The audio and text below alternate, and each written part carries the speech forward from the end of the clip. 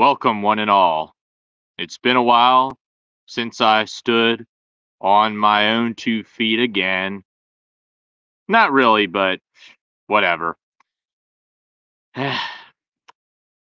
Feels good to be live again in the first time in a while.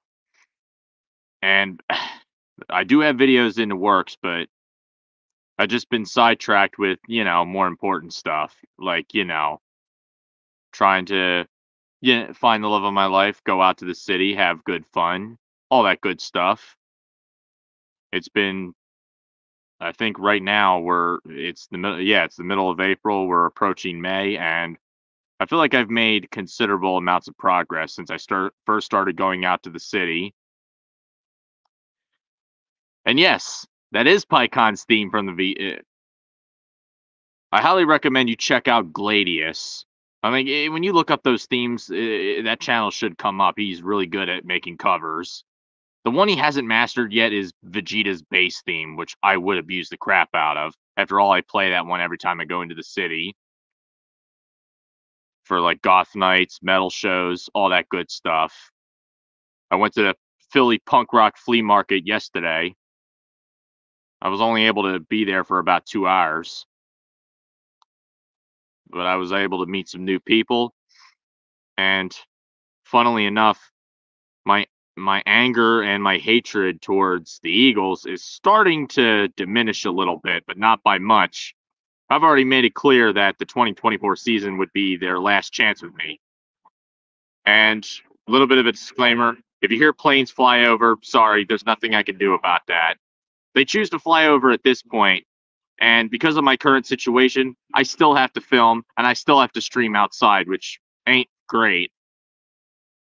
And it limits my opportunities for video making. Now, the video that I do have planned, I probably will release clips here and there and stuff like right off the cuff. The video where I saved one of RPF's videos, that was right off the cuff. I saw that, I was like, okay, I need to kind of modify that one. Yeah, it was one of Joey Shake's community posts, and it was something I forget what it was like. I forget what the message was, but I think I said along the lines, my fear is the possibility of the Eagles never winning another Super Bowl again. And I wasn't too surprised that a few jackasses responded to me. And RPF took the time to come to my defense. And just in case his channel were to be taken down, which it inevitably does, I recorded it. I downloaded that video before that could happen, and I re-uploaded it to my video with my own little spin on it. That wasn't planned. That was like right off the cuff. That was an opportunity I could not pass up. The next video I have planned is the top 10 boss themes in video games. That one I'm looking forward to making, but it shouldn't be that difficult. All I got to do is my plan for that is I'm probably not going to talk much. I'm not going to talk about the themes. I'm just going to play I'm going to play the themes for brief periods. I'm not going to tell you some entries.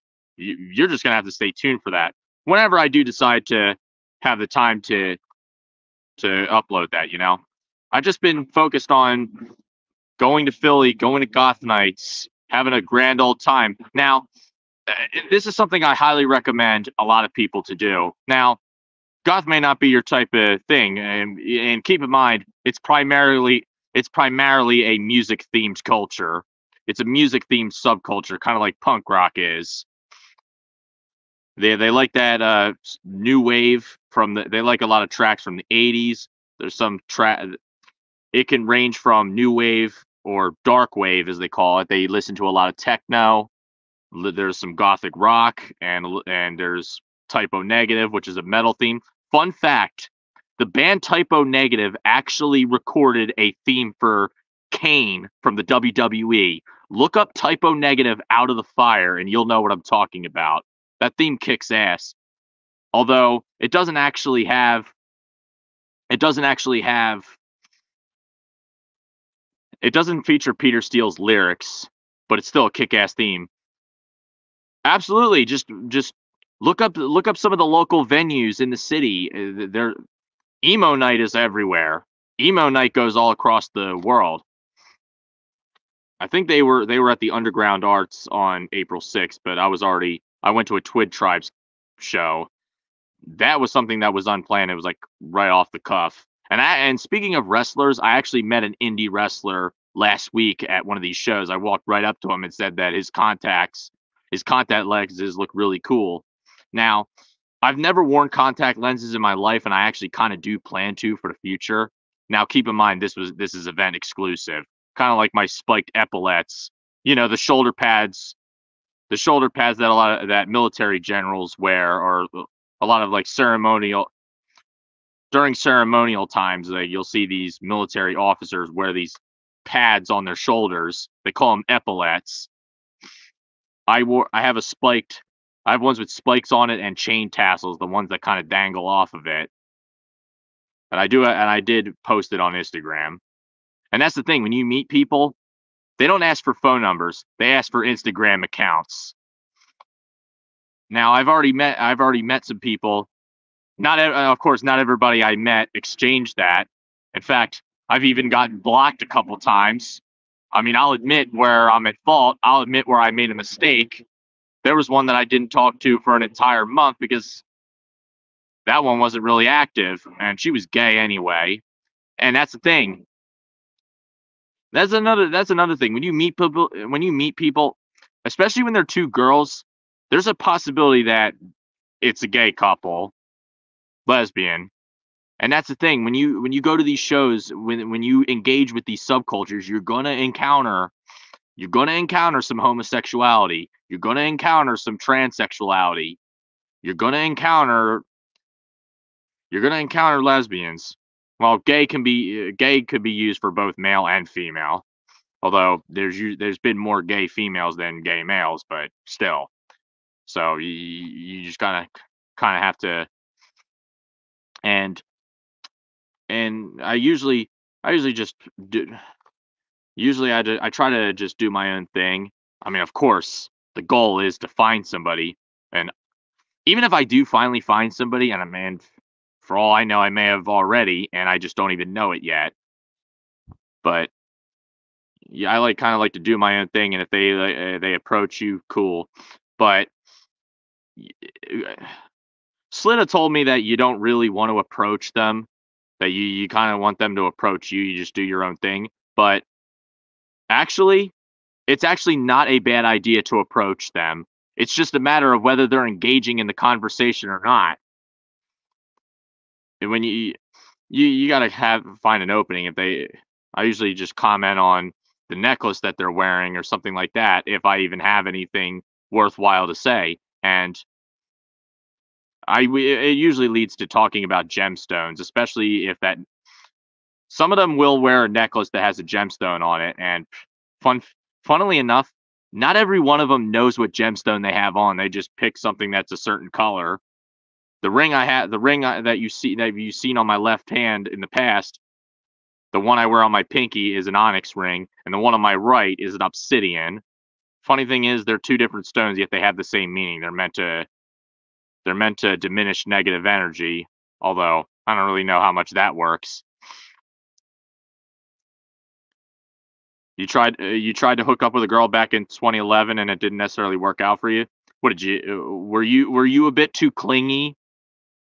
Did you both have interest and it just didn't really, and she just didn't have interest? Did she just lose interest over time, or did she not have any to begin with? And that's another thing. I had to give somebody advice the other night at the show in Warehouse on Watts. They got monthly shows in. Yeah, not every. I can't really talk about the Philly shows that much because not everybody on this stream lives in Philadelphia, and not everybody that is living in Philadelphia is interested in going to these. So I'm very limited. Now I go to Philly because that's where all the action is. There's South Jersey is like a fucking ghost town, except for when they have shows in Atlantic City. I went to Ghost Mart in late March, and I'm going to be going back there in late May. Same venue, the Anchor Rock Club on New York Ave. Yesterday, I went to the Philly punk rock flea market. I didn't really find anything that I really wanted to buy because I had a conversation with somebody else who much like me, is very picky about what she buys. That one I didn't get an Instagram from. The thing is, I don't really like to ask them for them. The funny thing is they usually ask me for my account, which kind of shoots my heart rate up a little bit because I'm kind of a controversial personality for those if you haven't figured it out already. And I think I might have I'm just afraid of accidentally pushing people away, which I do have a bad habit of doing.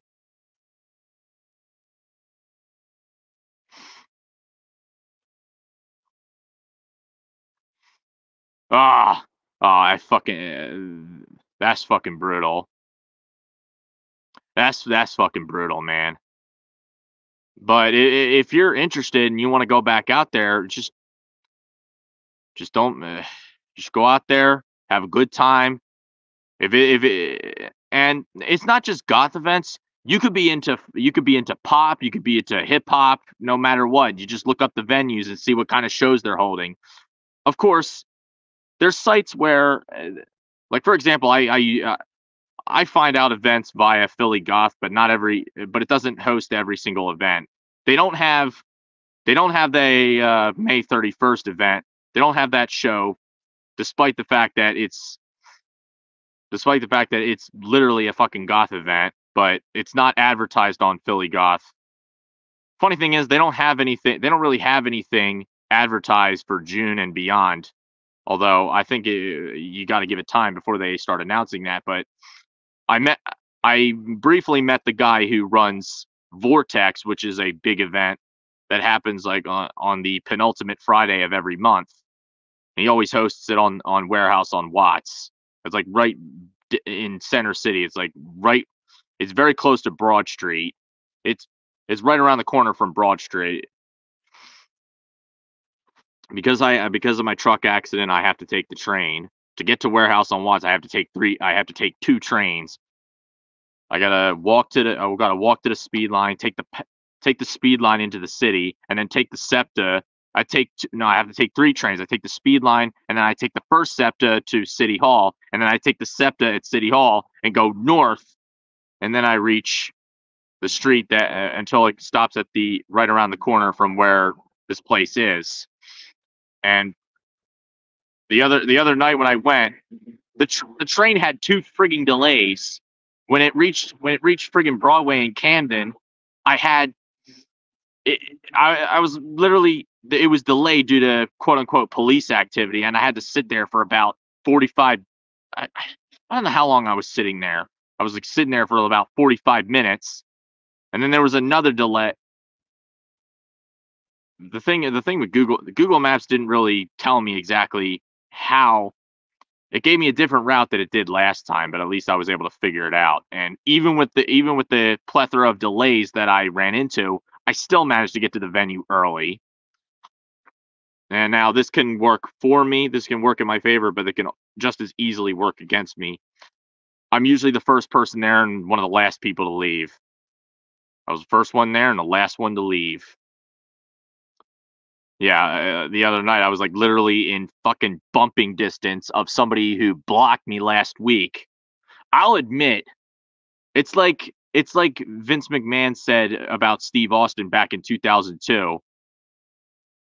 I always think about what could I have done differently? What could I have done to have this not happen? But if someone is not willing to sit down and discuss intelligently how to resolve an issue, then my hands are tied. It is what it is. She wasn't available anyway. I just wanted it was a I just wanted to know how those two met. I wanted to know how he accomplished it so I can do it too. N- Now, right before that happened, I met this indie wrestler who has this like gothic gimmick and he's into the scene. He attends the shows. He lives in Atlanta. I told him to link up with Wary Hyden when he finally goes back home. He tour he goes around the world because in the hopes of getting booked for local indie shows. His name is Trevor Aon. I believe I advertise. I believe I have him in a community post. Oh, absolutely. I know all about that, Reaper. So look up horror conventions near you. That's another thing they're into. The thing is, the thing about the subculture is they're into like dark wave. Like they listen to techno. Like new a little bit of gothic rock. Common bands you'll hear are like bands like The Cure, Sisters of Mercy, who, funnily enough, don't even consider them. They didn't like being referred to as a goth band. But come on, with a song like Marion, which is their undisputed masterpiece, come on, you're never gonna live down that label. There's that. There's Depeche Mode, obviously. There's the Smiths. There's New Order, and there's a lot of techno, like Nine Inch Nails. You got Typo Negative, which is their metal representation. Although a lot of them are into metal as well. But they're also very heavily into the horror genre, and rightfully so. A lot of common stereotypical favorite films include The Addams Family from the early '90s with Joan Cusack, Christina Ricci. The funny thing is, the first film with Christina Ricci that I actually saw was Afterlife.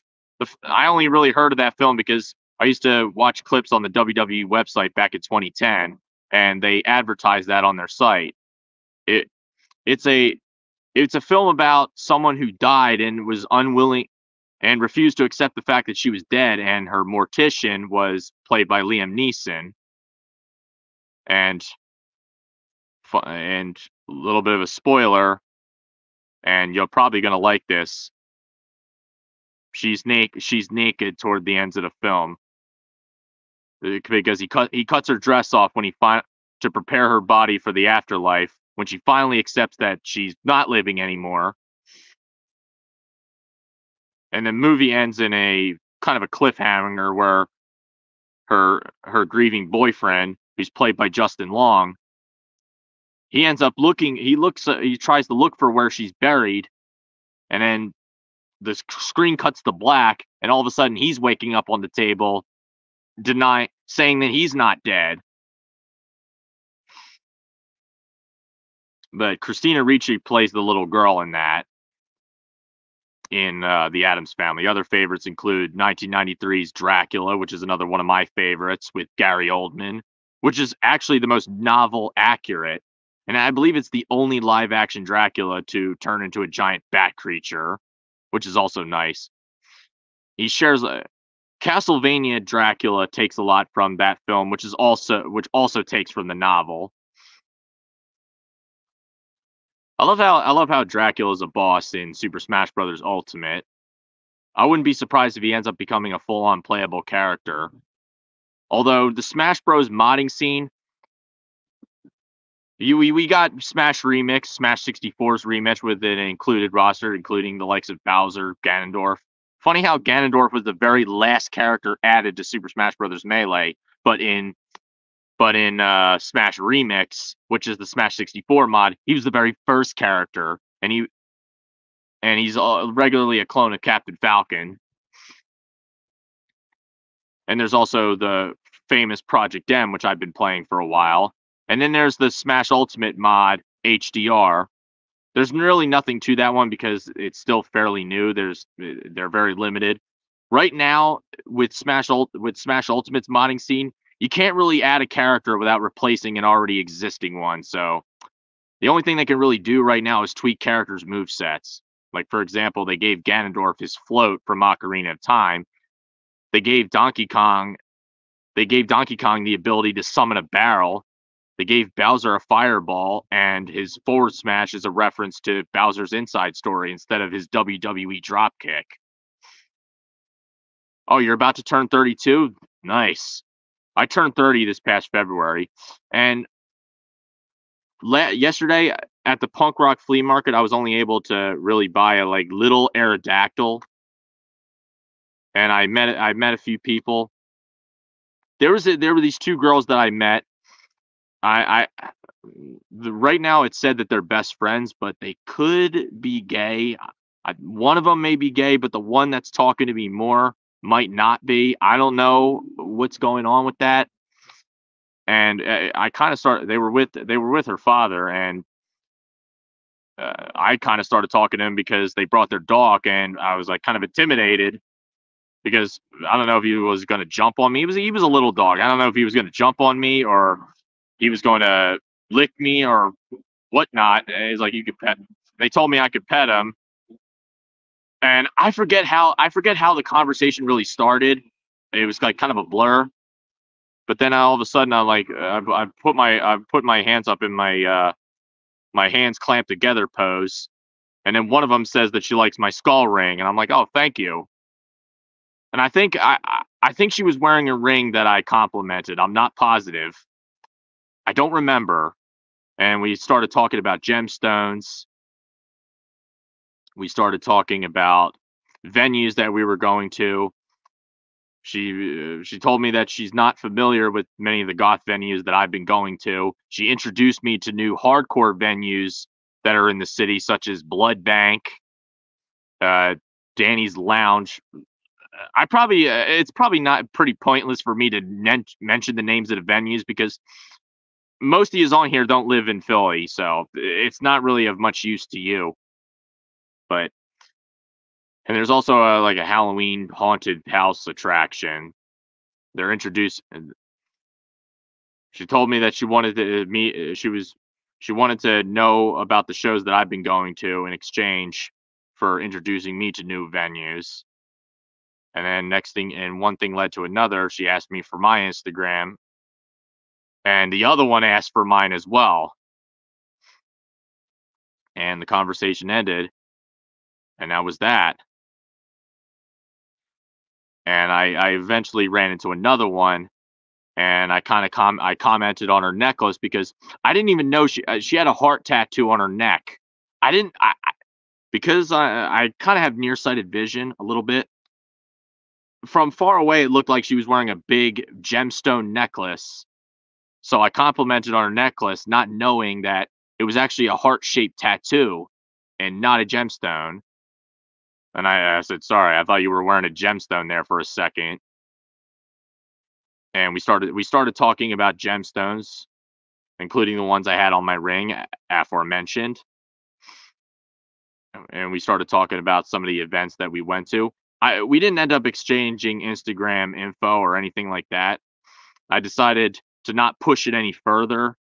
I didn't want to try to tail her out to try to get her to. That's one of the things I've had a bad habit of doing in the past is I try to talk to somebody and then I start shadowing them in the hopes of getting their Instagram info at the very last second before they leave. That's something you don't necessarily want to do because if you didn't get it initially, if she didn't ask for it, then I don't think anything's going to materialize. But I do know this. There is a possibility that I'll run into this one at one of these venues in the future. And there's one that I met at Warehouse on Watts the other night. And I just, we didn't exchange info, but she told me that she lived right around the corner from Warehouse on Watts. And I told her a couple weeks from now, Vortex is coming. Might want to eye that one up. And I heard from the first set of girls I was talking to. I'm not sure she might be gay. I'm not sure, but I'm not going to ask or anything like that.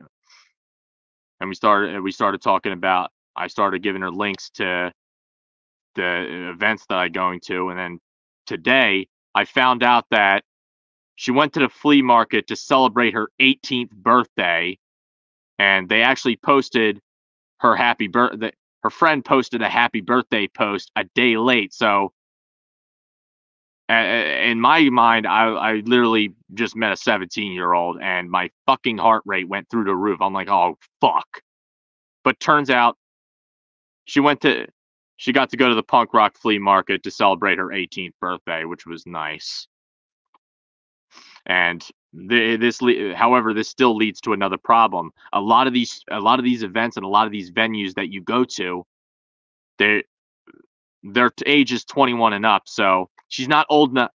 She's 18, and she's not old enough to go to any of these. But I told her that I would keep an eye out for places that I go to that she could go to as well, and that her friend might be interested in. And they're de facto sisters. And I'm not making the same mistake that I made with my ex-girlfriend. That is not going to happen again. I'm not going to try to. Well, we're not actually an item or anything like that. I don't know what's going to materialize, and that's the thing. And one piece of advice that I can give any of you is when you meet somebody, and even when you exchange, even when she's available, even when she's not with anybody, even if she does exchange Instagram info, all that good stuff, you're not out of the woods just yet. You're not safe yet, because you use that time to get to know each other. You gotta make sure that she's comfortable with you messaging her regularly if you so chose to do so. This one, I made sure to say, hey, listen, you'll have to forgive me if I message you often, but I try not to do so. I don't try to message her 2 to 3 times after I deliver the first one. That's something my mother taught me.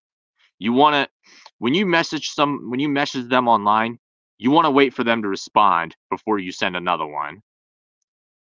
And if they don't respond, it's usually they're busy with life and stuff like that. She tells me that she works a lot and that she's only off like Friday to Sunday, which is good. Which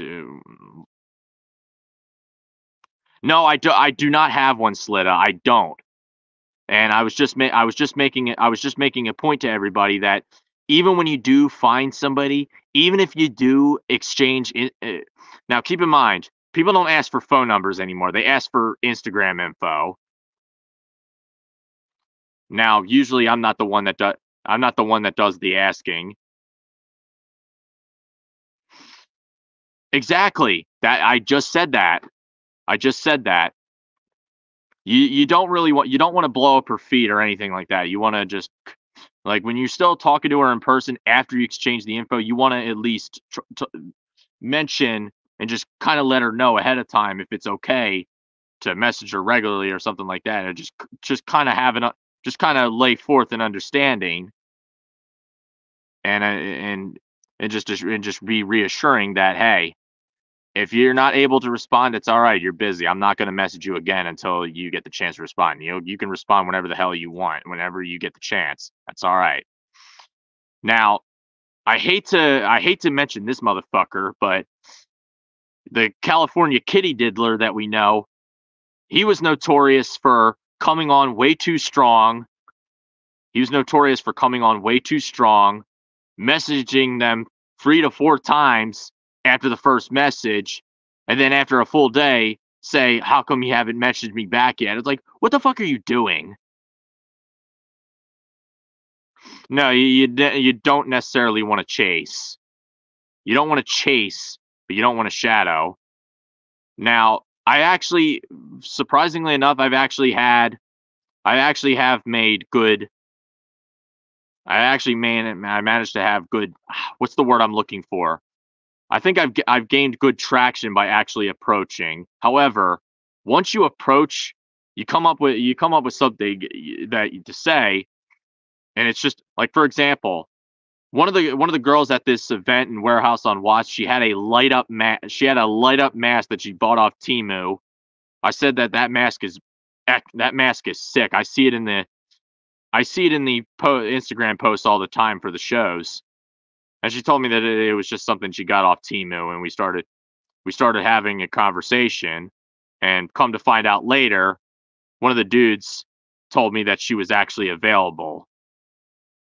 Kind of wish I knew that, but the conversation didn't exactly extend to the point where anybody suggested exchanging Instagram info. So either either they'll share it or they won't.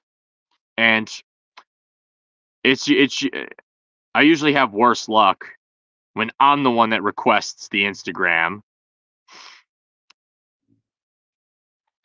Oh yeah, you definitely want to be very careful with that, Reaper. A lot of them There's a lot of porn bots on there. Funny thing is, there's actually a few OnlyFans models that actually followed me, and I follow them back, and I do engage with them, but only because they followed me. I'm not taking them that seriously. I'm not gonna ask them out or anything like that. First of all, one of them lives in LA. Oh, absolutely, absolutely, dude. You kind of keep the conversations. You kind of keep the conversations going. If they end abruptly, they end abruptly, and either way, life goes on. And also, you're also not safe if you just want to be friends with somebody. You're not safe there either. There's somebody that I met at Go Smart, and a couple weeks later, I saw her again, and I was a little too clingy, which is something I do struggle with sometimes, and she fucking blocked me. Now, keep in mind that was somebody who was already spoken for, so I was not interested. The only reason the only reason why I stuck around is because I wanted to know how those two met. I wanted to know how he accomplished it, so I can do it too. And going back to, and that was right before I walked up to this one dude because he was wearing sick red contact lenses, and and he revealed to me that he was an indie wrestler, and he was in Philly because he was booked for a show, and he was able to see this Twin Tribes show, and we had kind of a heart to heart conversation about life and everything. And he lives in Atlanta, so I told him when he meets where he hiding in the city, when he comes back home to Atlanta, I told him to link up with him. I already got them to follow each other on Instagram. I told them separately they're both good dudes. You won't be attracted to one that you won't be friends with one you're attracted to. Uh, that's where I kind of differ. But I keep my options open. It can be extremely difficult. You're kind of playing with fire there when you do. You never heard of him. It's an indie wrestler. It's very small time. His name is Trevor Aon. He's Atlanta based. He's into the goth scene, and it's not just a wrestling gimmick that he has. He does wear black and red wrestling gear.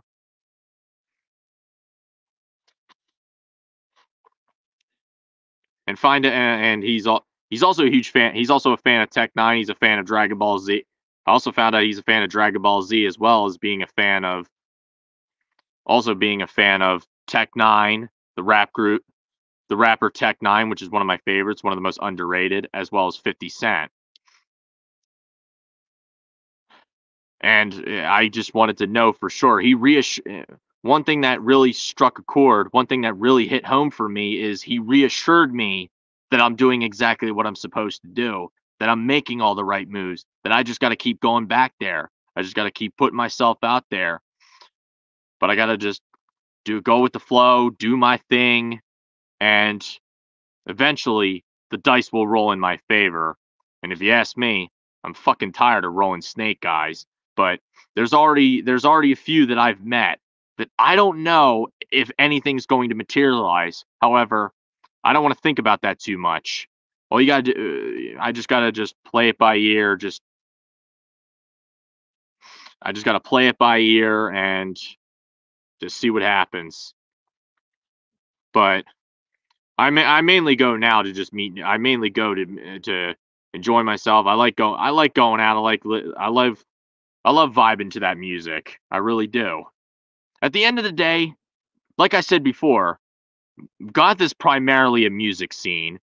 Yeah, a lot of it, and you don't necessarily have to be dressed up all the time to be considered it. You just gotta love the music, and you don't really want to be an elitist because that's kind of a negative. And I'm Desert actually introduced me to a channel called It's Black Friday, and she's going to release a documentary about goths all across the world. And she did a live stream last week, and I went on there and interacted, and they actually taught me. Now on Instagram, I have my own custom cake recipe called Dragon's Blood. Now, my Dragon's Blood cake is red velvet with is Dragon's Blood. It's red velvet cake with dark chocolate icing with wild cherry Pepsi poured on the bottom layer and maraschino cherry juice poured on the top. But I kind of want to make that dark chocolate icing black. Now, they taught me how to make my icing black, put dark cocoa powder into buttercream icing, and they kind of warned that adding too much black or red food coloring can cause the cake to be a bit bitter, although my cake's never had that problem. But it is something to take into consideration.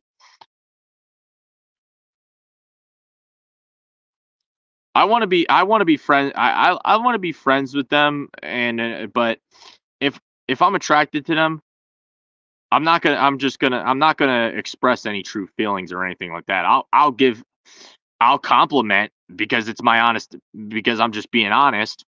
I just say that I can organically say, hey, I like that necklace, not because I want to be with them or anything like that, but because I always appreciate good jewelry. I'm kind of a fashion freak, in case you haven't noticed.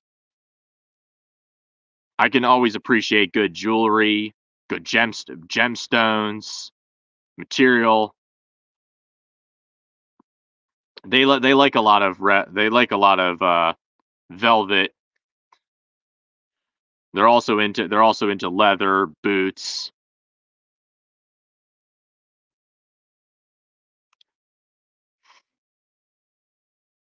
Yeah. Hey, later, man. Glad you could stop by.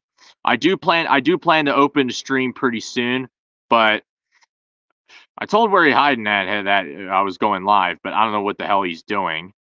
But it is what it is. He might have something. It might have something going. Now he's more able. He's. I'm not gonna tell you what happened. I'm not gonna tell you. There's something that did happen with him, but I'm not gonna tell you that. You're just gonna have to find out yourself from him if he's willing to relay that info.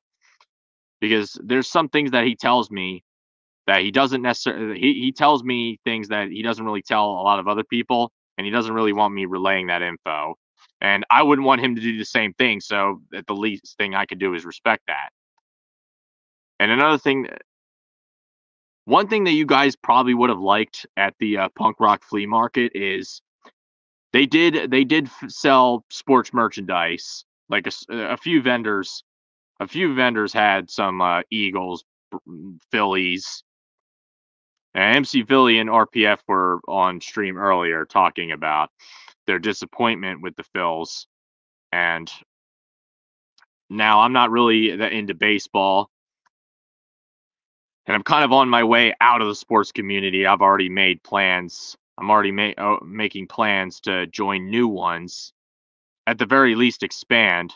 But right now, my current situation is very difficult for me to really expand my channel the way I want to. Now, I've been wearing going back to the spiked shoulder pads, the epaulets that I wear on my jackets when I go to those nights. I mean, I'm kind of stepping my game up. I mentioned that I've never worn contacts before, but I do want to wear contact lenses, like colored contacts, for these future shows. Like there's that one guy that I've met that he's a regular at these shows who actually lives in South Jersey. He wears white contacts all the time, and he's always got a sick outfit on. Like the last time when I saw him last week at Johnny Brenda's, he was wearing a bolo tie with a. He didn't even know what the friggin' gemstone was, but hey, that's all right. And much like Gary Oldman's Dracula, I kind of want to get those style shades, but in red or something close to that. And I do kind of want to try out. I've never worn tie tacks before. You know, the pin that they wear in the middle of the tie. The Undertaker had a tie tack during his early years in the WWF. Lex Luthor had one on in Superman the Animated Series. Yeah, I've never worn contact lenses, but I want to try them out. Either your eyes are equipped for it or they're not. My childhood friend, I've admittedly I've never worn eye. I'm actually considering trying eyeliner for the first time. Well, the Insane Clown Posse and Psychopathic Records, they're horrorcore. Now, I don't know if Psychopathic Records is considered goth. I really don't. They might be. Like horrorcore. My favorite horrorcore is the Gravediggers, which consists of the RZA from the Wu-Tang Clan. Speaking of which, I kind of passed on the opportunity because I was at Ghost Mart. I kind of passed on the opportunity to actually see the GZA perform live.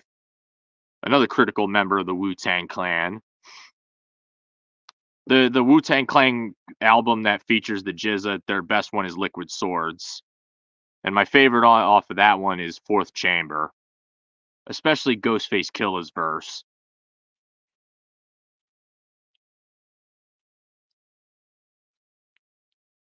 No, it doesn't necessarily work that way, MC.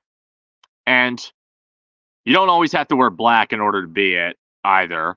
And there's actually some people that go to these events that don't actually go dressed up. In fact, I actually wore red at Warehouse on Watts and at the Anchor Rock Club for Ghost Mart, which is a spooky themed flea market all and dance night. It was like a 1-in-1. It was a 6 hour event. And I met a lot of cool people. And I plugged one of the vendors that I met called Dreadful Things, DREDD. No, not that kind. Get your mind out of the gutter. They one half of them taught me how to DIY my own to make my own spiked clothing. You get the ones with the hooks, and you just poke a hole and just bend them. I was thinking hot glue gun, but nah, I don't think that's as optimal. I mean, I know how to make them, but I don't have the tools, or the resources, or the time really. But whenever I do, I'll make my own. And one of them that I met at Ghost Park actually recommended pink to me. And my first thought was, I didn't say it out loud, but in my head, I was thinking of that. I was thinking of when Vegeta was like, "Men in pink, how bizarre!" But no, I actually could make it work. I tried looking up because we're entering the warmer seasons. I'm actually wearing those camp shirts, those bowling shirts that Tony Soprano wears, or he wore in the show. But I get the plain design. Like I have a plain black one that I wore yesterday. And that's the thing. The thing is, they're not always dressed up. They're not always that. Sometimes sometimes they'll wear like a white top and blue denim, and sometimes they'll wear less. They'll wear regular docks. They don't always wear platform boots, which also aren't really platform boots aren't really my thing. If for the uninitiated, platform boots are the ones with the extended chunky outsole that makes you taller. They're practically like boot lifts. To me, they're not my style because of how inelegant they are, and they're pretty impractical, which is why they don't typically wear them every day like you would think. A prime example of platform boots is the ones Megamind wore when he was putting on his signature cape, the Black Mamba, or his best one. Yeah, I'm not that I tried super hard to like ICP, but they're not that good. They kind of suck. And they were dead in the water the moment they beefed with Eminem, who pretty much ripped them to pieces. But I'll give them credit for being on the wrestling shows. He's pretty tight with Vampiro. They were on TV during the dying days of WCW back in 2000. They were the most them and Vampiro were the most over entity in WCW. Yeah, it was in Philly. I almost went to. I was thinking about going to WrestleMania, but those tickets were friggin' insane. I know Mitch Kofsky went. I know that for a fact. And one of my friends in Philly was thinking about going, but I don't think. Oh, he was. My friend in Philly is a huge Roman Reigns fan, and he was pissed when he finally got his comeuppance. Thank fucking God Cody Rhodes got the title.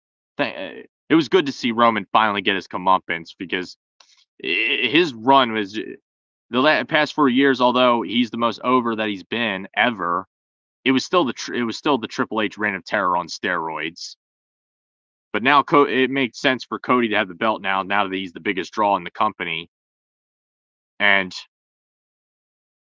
I kind of love the storytelling of how with the fact that Drew went over as he should have, but Damian Priest cashed in, and I love the storytelling that he was constantly telling Seth Rollins that his obsession with the bloodline would be his undoing, and in a cruel twist of fate, it turns out Drew let CM Punk live rent free in his head.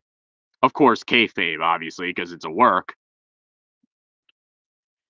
Drew let CM Punk live rent free in his head, and CM Punk was on commentary during that world title match. And when Drew won, he took the time to try to gloat at Punk. And then once he took his eyes off him, Punk pulled his leg, and then started punching him. And the next thing you know, Damian Priest comes sprinting down, clocks him in the head with the briefcase, and finally cashes in.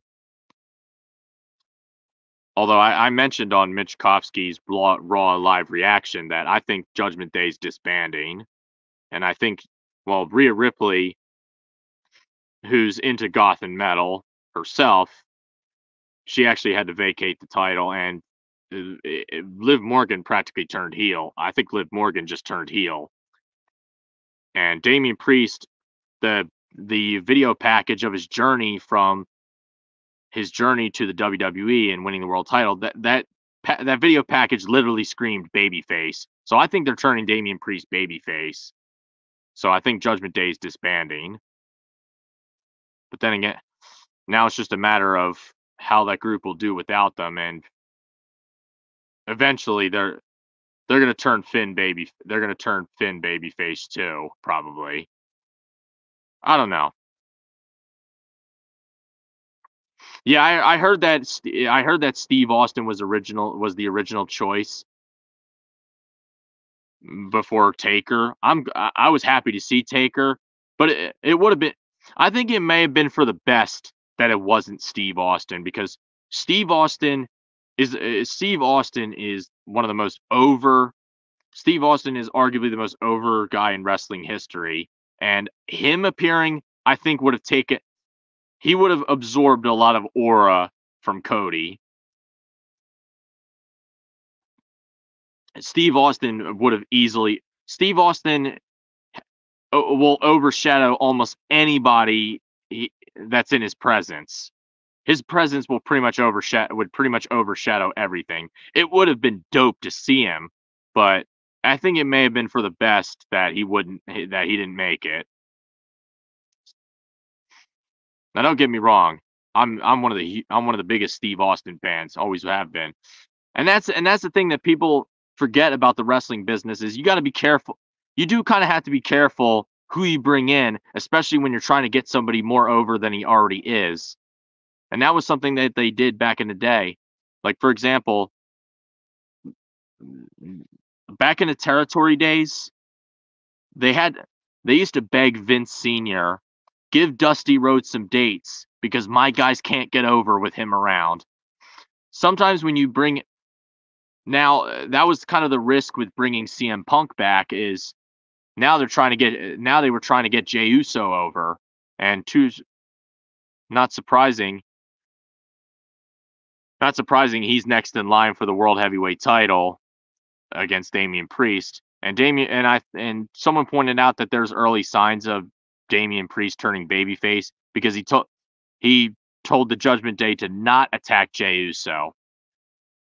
Unless he has something else up his sleeve. Oh, absolutely. Stone Cold Stone Cold Steve Austin sold more merchandise than anybody else. Although to be fair, he had a T-shirt almost every month, and he had a lot of good ones. My favorite Steve Austin shirt is you know that shirt. One of the guys at my work actually has a Steve Austin shirt where it's his half X-ray. It's the T-shirt he wore when he stunned Vince McMahon for the first time. There's another shirt where on the front it says "Other Side Jackass," and on the back it's that same design. That's arguably my favorite Steve Austin shirt of all time. Another classic is I like the old school one that everybody gets. There's another one I forgot about. No. It's the one with the snake skull in the front, and on the back it says "Don't trust anybody" because it's my mantra as well. And I feel like that's one of the things that's kind of working out for me when trying to find the love of my life is I don't trust anybody. Although that can just as easily work against me. I'm not the biggest Logan Paul fan either, MC. Well, yeah, John Cena having male pattern baldness for years. A lot of times, no offense, but a lot of time, all those years he's on that orange juice. And keep in mind, Cena's actually smaller than he used to be. That's a sign of his age. Because for those of you who don't know, when you reach your mid to late 40s, you start to lose your muscle mass. And although there are people that hold on to their muscle mass when they're 50 or 60 years old, that's usually because they're on HGH or some other kind of steroid. Like for example, CT Fletcher is a bodybuilder personality. He's a fitness personality. He's been in strongman. He's been in powerlifting. He at one point, I don't know if he still does, but he held the world record for straight curl. He claims that he wasn't on steroids yet. He still looked jacked when he was 57. He kind of still does today. But and that's not really a knock on him, but it's like you don't have to friggin' lie about that because who wouldn't want to look like that when they're 57? Yeah, a lot male pattern baldness is another thing with men that reach middle age or when they've been on gear for as long as now the wellness policy is pretty inconsistent and they pick and choose who they want to punish, but they're they've always have multiple people in WWE that are on gear. You can make the case that Drew McIntyre is on that orange juice. He's jacked. You can Braun Strowman, I would say so. Especially if those feats of strength, like pushing the ambulance over, was legit. Jinder Mahal, most definitely on steroids, especially when you see the nipple. Another way you could tell somebody's on steroids is if the nipples start to point downwards. And I think and one of the symptoms is gynecomastia, or gyno for short, which is something The Rock suffered in 1999, and he had to get surgery on his chest, which is why during those WWF title matches with Mankind back in 1999, he wore a shirt. He wore a shirt and track pants. The reason he wore that is because he was covering up his scars. Even though he could have worn a Rock. They could have made a Rock T-shirt for him to wear, but that's all right. I kind of like that. I kind of like that gear, honestly. I love that. I love how the Rock. It, I was kind of fooled by this, but somebody made they made this WWE 2K clip where the Rock actually wore long tights. Now, the thing is, I don't think that would necessarily work. Just like how I could never take somebody seriously wearing trunks when they don't have the physique like say Triple H or Steve Austin or Goldberg who are just regularly jacked. The Rock is definitely on steroids, especially when he's got more muscle mass when he's approaching his late 40s. There's no doubt about it, but that's all right. There's nothing wrong with that. Uh, being on steroid people misconstrue being on steroids as in incapable of lifting, when that couldn't be further from the truth.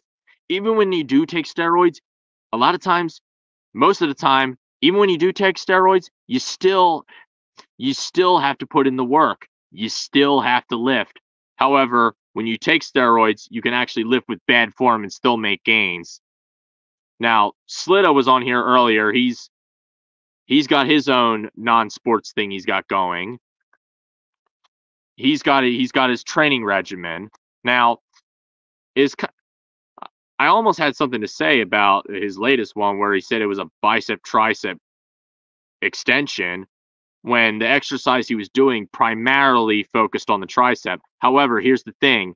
When you work with cables, there's constant tension on the body part that you're working on. So, for example, he's doing a tricep extension. When he pulls it down, he's working a tricep, but when he brings it back up, the constant tension is slightly working his bicep as well.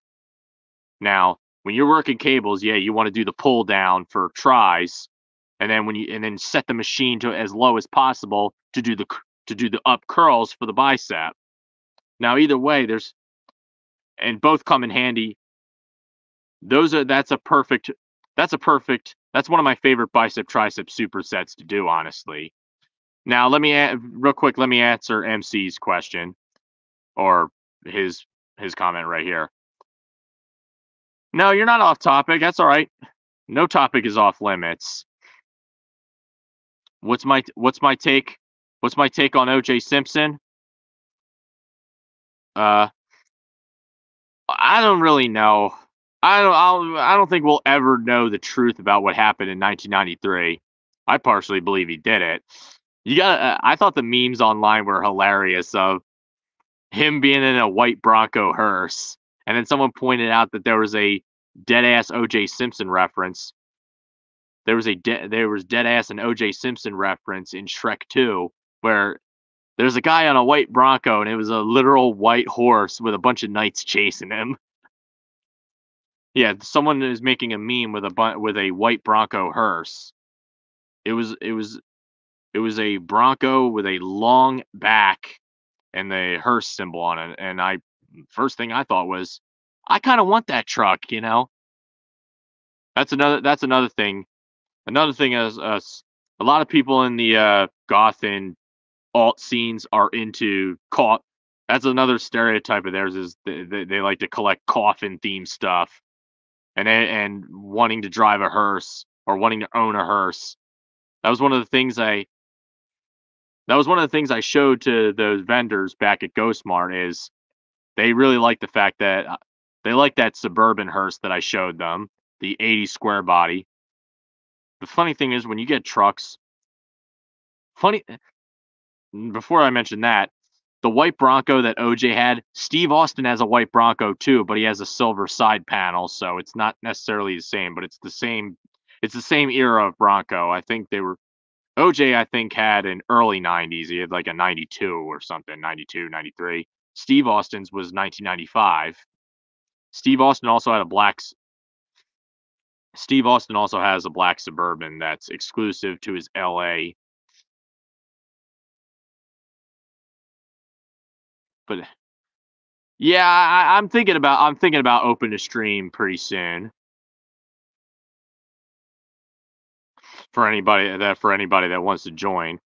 I'm kind of reluctant to, but I don't know how I feel about adding so many people. Yeah, I'll post it for anybody that wants to join. Hold on. Oh, what the fuck? Hold on, let me try it again. Okay, I copied it. All right, I copied it. There we go. For anybody that wants to join, it'll be open. Oh yeah, I saw that. I saw that too.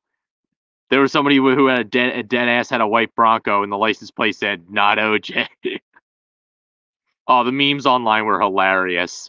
Ghetto Gronk had a meme saying, Pat Tillman versus O.J. Simpson in a heaven versus hell NFL bout, and it was Cena versus The Rock once in a lifetime. It was funny as hell. Oh, one of my friends that I met last month that couldn't attend the event this past weekend, and she's actually going through a rough patch in her life. I told her, "Hey, listen," and she was like going through a bit of a depression. I told her, "You just gotta take it." I just said, "If you need anybody to talk to, I'm here." All right, we got somebody. Oh, we got RPF. Hey, good evening. Hey, what's up? Not much. Well, besides news slowly getting better as time goes on, of course. Of course, I still have to live stream outside, which is fun. Well, at least it's getting a little warmer for you to do that. Gradually getting warmer a little bit. You know, even though I hate the weather getting warmer, honestly. Well, I'm not exactly a fan of heat waves myself. I'm not a. I hate hot weather, and that's another. A lot of us in the goth and metal and punk scenes, we hate the heat too because we like to wear black, and we like to have sleeves too. So yeah, hot weather is not good. It's another common stereotype is we hate the heat. I don't miss winter all that much. I miss autumn. I miss October. But yeah, some of them I did actually show my Halloween alter ego. I mean, funny thing is, some of them that randomly start liking my posts, they always like the posts with death. The next time I talk to the one I've been talking to, I'll send her my Halloween alter ego to see if he. The thing about winter is, at least you have a way to be warm. But when the weather is hot, I could literally be all butt ass naked, and I'd still be hot. And not in a way certain people might think, sorry, I don't swing from that side of the plate. I definitely like winter better than the summer. For what you said, it's for me personally. It's always been harder to get cooler in the summer than it is. It's much easier to get warmer in the winter. Doesn't help that the price of electricity is fucking jacked up over the past few years. So, especially when you're living with people who can't manage money worth a damn, and they don't know how to use shit responsibly, and they gotta fucking cheap out and have the AC on as little as possible. So I can't sleep hot. I cannot sleep hot. I need to be friggin' cozy. The fuck are you talking about? Oh yeah, when they wear when girls start to wear less. I think I know what you're talking about, but the thing is, I get to see that anyway. It's called the internet. Of course, obviously, I want the real thing in real life, obviously, and I believe I'm gaining ground, and I'm taking massive steps in the right direction to finally make that happen. I mean, I'm hoping. That reminds me. Speaking of horror shows and stuff like that, Bones actually is down for going up to the Jersey Devil Fable Festival, which is a horror film festival. And Joey, I gotta ask Joey. Joey doesn't really respond that much on Twitter, so I probably could ask him what horror conventions he goes to, because he's a huge fan. Joey Shakes is a huge fan of the horror genre as well. All right, we have MC in here as well. How's it going, man? Not much. Hey, RPF. Long time no see. I mean, I don't want to tempt fate, but But I'm just feeling positive. Yeah, I know that's a word that's pretty foreign in the vocabulary when it comes to, say, sports, especially when the teams, especially when your favorite teams don't play up to expectations that are either they're either not smart enough to do what needs to be done to get better, or they have all the physical tools, they have all the capabilities of being kings of the world, but they never live up to it. Like the prime example is, I still to this day say the Eagles should be 5-time Super Bowl champions, but they fucking underachieved. They're the biggest underachievers in NFL history. And your baseball team, the Phillies, they're not good enough. They don't have a complete roster. No, they don't have I'd say right now, 22 is the best, chance and opportunity to win one. Yeah, I hate to tell you that, of course, it's very early to tell, and I'm not that into baseball, but I think that window slammed shut. I'm not that familiar with baseball. Yeah, I kind of hate to say again, I kind of agree with you. I'm not that familiar with baseball, but I don't know how long the window is. Although the Braves, I think they had a short window too, but they made the most of it. The Nationals, they only had 1 year to get it done, and they made the most of it. Rangers might be the same thing. Well, yeah, that's the unfortunate thing about, the Phillies' whole history is, making the most of it out of the 2 World Series we won, but not continuing that, like winning at least 2 or more, you know what I mean? It's always one and done, essentially. Right. At least somebody's team won today. Although I think Slita's Braves won too. I'm not positive. I was just hoping that fucking game would end as quick as possible so people could make it onto the damn stream. Because that's the thing. That's the thing with certain evenings is if there's something going on, it's a lot harder for people. It's a lot harder to get a decent turnout. And the thing is, going back to what I mentioned earlier, I prefer my channel to be smaller time because I don't get as many jackasses in here. All the people that show up are people that fucking support me. And it's like Axl Rose once said, there's 2 types of people, those who like me and those who can go to hell. All right. I'll be right back. One moment. All right. And that's the thing. And if the next time I get a chance to talk to Joey, I'm going to tell him straight up, no offense, dude, but I don't comment on your videos anymore because your comment section sucks. I had to grab another beer. Oh, you work 6 to 10? That's 4 hours.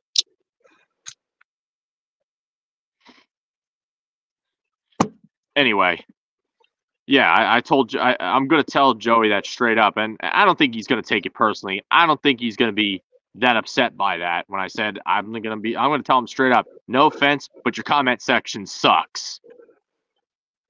RPF knows that for a fact as well. In fact, I even mentioned the video that he made that I saved. Well, the thing with me is what can I say about about extending Devontae Smith? It was something that needed to be done because he's one of your top impact players. Fortunately or unfortunately, depending on how you look at it, it's business as usual. Yeah, even 500 said it, and I agree. Devontae Smith is like the best Eagle on the team, essentially, right now. Yeah, I would say so, or at least one of them. But the team has just been out of mind. But at least, and the thing is, because of how happy the fact that I've been enjoying myself going to these nights and all that good stuff, it's gotten to the point where I'm not triggered by that logo anymore. I'm not triggered when I see it. Because for a while, every time I saw it, I would get mad because of all the failure, because of all the underachieving, because of all the years where they've never provided me anything but pain. But when I went to the Philly punk rock flea market yesterday, a couple vendors had some sports themed merchandise that they were selling, and there was one stall that had tie-dye themed Phillies, 76ers, Eagles t-shirts, which is kind of more my brother's thing. My brother and my sister-in-law, they like tie-dye a lot. Oh, you got a Kelly Green Devontae Smith jersey? Oh, Yeah, I actually have one of those too. I'm just gonna point this out to you, but I heard that the Eagles midnight green, the Eagles home jerseys, I think it's just the midnight green ones, I'm not positive, are actually, that color is banned in Brazil because of some rivalry or something. I don't know what the fuck's going on. First of all, and a bit of a disclaimer, I'm boycotting week 1 because I think Brazil is a fucking communist totalitarian shithole, and shame on the NFL for even doing business with these corrupt cocksuckers in the first place. Yeah, I understand that, and yeah, So, what's ridiculous is I don't know what the hell the Eagles would wear instead. I don't know what the hell the Eagles would wear instead, but I think most likely it's going to be all white. But I honestly believe Kelly Green might be the way to go for the Packers because the Eagles have a lot of rich history with Kelly Green against the Packers. Yeah, I was actually going to ask that. Are the Kelly Greens returning this year? Because Yes, I saw the, yes. the new Saquon Barkley jerseys are they have Kelly Green version. Yes. It's not going anywhere. Neither jersey color is going anywhere. Neither alternative is going anywhere, which to me is a win-win for everybody. Now, the thing is, I heard that that a third helmet color is now going to be a thing, which means the black helmet may come back in 2025. But I don't even know if I'll still be around by that point. A lot of things can happen. I said that this is going to be their last chance. However, if I do meet somebody and she tells me that she's willing to watch the games with me and that she's willing to get into the sport with me, then that'll be enough to get me to stay. Because at least even if they don't really do anything, at least I have somebody that will share the moments with me. And at the end of the day, I mean, I don't. My feelings, my animosity toward Kelly Green kind of disappeared into the wind the moment the black jerseys came back versus the Giants. I don't know why we waste them on New York every fucking time. It kind of annoys me. But again, going back to what I was saying, I think Kelly Green is the way to go against the Packers because of their rich history with them, whether it be 1960 when Chuck Bednarik tackled Jim Taylor to end it, or 1994 when they brought the 1948 throwbacks back, or when in 1990 the infamous game where Reggie White took Tony Mandrich's arm and just threw him aside like the pathetic washed-up has-been that he was.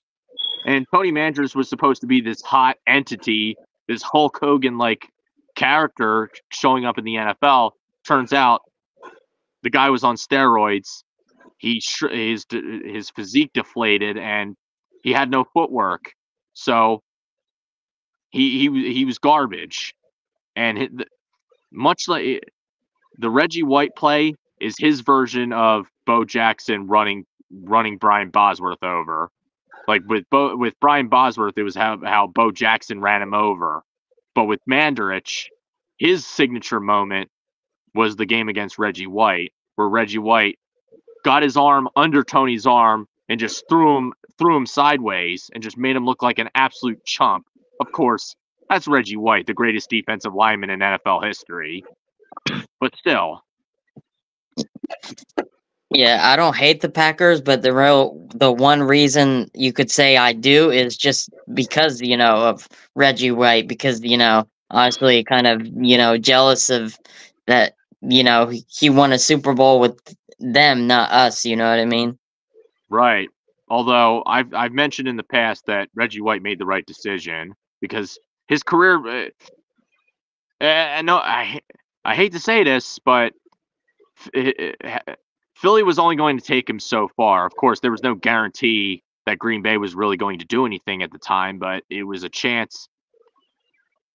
Much like, I know this is unrelated, but in wrestling, Chris Benoit actually did not want to leave WCW, but Bret the Hitman Hart, of all people, funnily enough, said, hey, listen, you're never going to get the break you deserve unless you go to WWE.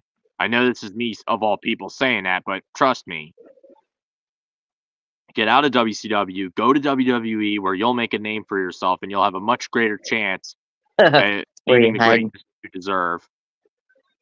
And Saquon Barkley, I'm 50-50. On one hand, you got a guy who can actually be be explosive. I don't know if he'll still now on Barkley is behind the best, a much better offensive line, arguably the best in football. But on the other hand, we kind of tried this exact same thing a decade ago. DeMarco Murray, anybody? Of course, that was square peg, meet round hole. All I know is we're just going to have to wait and see. That's all we can do. That's all we can do.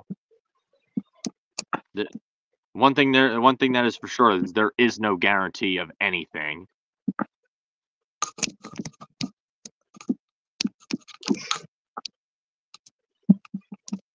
Except for one thing. Yeah, I know he's not the same, but I don't know how much that'll matter. Only one way to find out, right? God guarantees it, so I'll tell you something. You talk about Joey Shake's commenters and his videos. I'll tell you something, man. I told you this already. I'm at the point now where I really seriously want to hurt these motherfuckers. I do. I don't give a shit. I want to beat the shit out of them. I can understand that. I can understand, and I can understand that completely, especially with their their specific choice of words, where instead of actually trying to understand where the fuck you're coming from, their mindset is, well, your line of thinking doesn't line up with mine, so I'm gonna throw childish insults at you because you're not in, and I can do that because you're not in swinging distance of me. Well, give it time. See if I can't make that happen for you. That's the thing with us. If you're gonna fucking call out people, say we're too negative, then expect people like us, especially me, to say any personal mean thing I want, because I don't give a fuck. If you don't like me, we can fight. I'll fuck you up. You know what I mean, D? You know what I'm saying? I told those motherfuckers that. Hey, you don't like what I'm saying? I'll fuck you up physically. I'll fuck you up verbally. I'll fuck you up mentally, emotionally, physically. I don't give a fuck. And Eagle Slayer, you can go fuck yourself. I'll fuck your ass up. You fucking hippie 1969 Woodstock bitch. Fuck.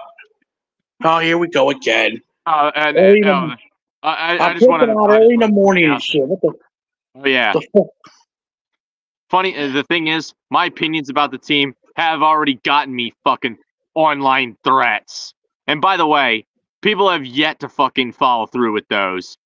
Like, I've literally been in the middle of fucking. I can be found in the middle of goddamn Rittenhouse Square, and I don't see any of them. I don't see no motherfucking body trying to find out. Nobody. Mm-hmm. People at the end of the day, people are nothing but fucking talk. So it doesn't really bother me that much anymore. My thing about it is I don't even comment on those anymore because I already know what's gonna happen. I already know some jackass is gonna fucking say something, and then I'm just gonna have to verbally lay the smack down. I'm gonna have to verbally stomp a mud hole in them and walk it dry. That's the crazy thing about me is that I like confrontations. As you know, I want confrontations. I want fist fights. You know what I mean? But the people who are, talking trash on a keyboard or in this case a cell phone don't. So, right. They're hiding behind that.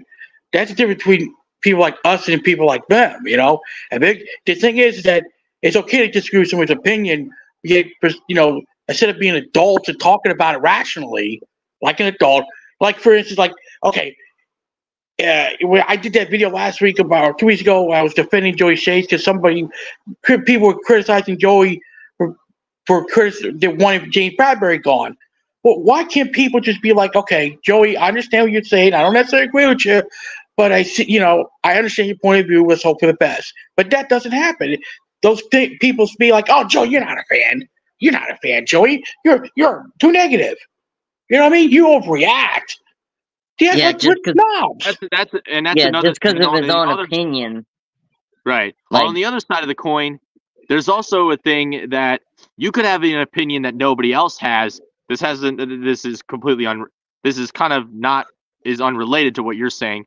You could say in a video, you could say in a comment section like that, you could have the opinion of, I think Bradbury could improve. I think he could turn it around. And then you're going to get like 5 jackasses give you clown emojis or all this other stuff. Like, what? How the fuck do you know what's going to happen? The thing is, you don't. No, absolutely not. And that's another thing with these comment sections is they're fucking online mobsters, which is why another reason I don't take them seriously. Or like you said, you'll be in the minority and say that I don't have a good feeling about this team going forward, or you'll say something that's completely left field, and then the next thing you know, they're gonna verbally swarm you, because that's how they fucking operate. Well, they didn't work on me. That's today. Like, I'm sorry. Go ahead. It didn't work on me. Remember Father's Day? Remember that, huh? I told those I said the Eagles better when someone they're like, you shouldn't be a fan of RPF. But see, most people in that situation would ignore those people and not fight back. Now that I fight back, I fucking won. Yeah, let's just say you had I told those people, I said, hey, at Father's Day, I said, I hope all your fathers drop dead, motherfucker. And then I found out they were very offended. A couple days later, I said, how dare you say that? And I told them, fuck you. You want to do something about it? I'll fuck all you motherfuckers up and your dads up. Fuck you. I want confrontations, you know what I mean? The old RPF, whatever. The new RPF, I want confrontations. That's what I say, you know what I mean? You're going to talk your shit? I'm going to talk better shit. You think you're tougher than me? I'm tougher than you, you know what I mean? I've been Eagles fan since 1988, all right? If there's anybody that can boycott games, it's me. If there's anybody can do whatever the fuck he wants, it's me. And Eagles better win Super Bowl 59. And to those motherfuckers and Joey Shakespeare, Father's Day, you want to come at me? I'll fuck all you fuckers up. I'll blind your fucking eyes out. You'll never see anything ever again, literally. You'll be blind. You need a fucking cane to get around.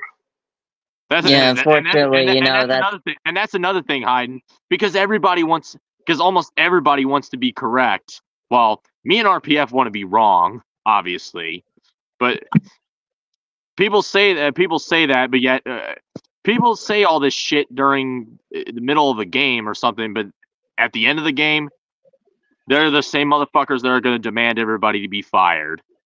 Or they're telling us that we're too negative right now in the off season, but once the season comes around and the team doesn't play up to par by mid-season, they're gonna be like, "I'll fire everybody." I'm like, didn't you just fucking change coordinators last year? That's not how this works. And yeah, unfortunately, that's a part of today's society where like it's almost like nobody can have an opinion. It seems like anymore. You know what I mean? How about no, fuck boy? How about get a life or end your own? Either way. Well, boy, you've had trolls in here, but that's a weird turn. I've never seen a faggot coming into your stream. I get these fucking weirdos all the time. I don't know where they come from. I don't know if they come from RPF's chat but Desert tells me that I've been getting them from him. Well, here's the thing: it's just fun, not a bad thing. It's not going to be mean and nasty. Right. And by the way, these are the type of people that aren't fucking man enough to. They say this kind of shit. They say the kind of shit that you wouldn't be caught dead saying out in public. Exactly. Like where you hiding said a few minutes ago. Keyboard warriors. Like they'll say something on the internet, but not face to face anymore. That's another beautiful thing about going out to the nights, going out to the city, going out, meeting new people, all this kind of stuff. it kind of reminds you of how much different and how much of a different vibe that is altogether. And then you do this, and then all of a sudden you're reminded of all these weirdos. Yeah, I haven't in a long time now, but yeah, I love going out, you know. I'm a chill person, so I love to go out, you know, chill, have a few drinks, you know what I mean? Like, Yeah, but whatever vibe speaks to you. yeah. Yeah, there are And confrontations and fights, there's a but lot of yeah, I've there's a lot never of been in a fight there's a lot of at a oh, sorry.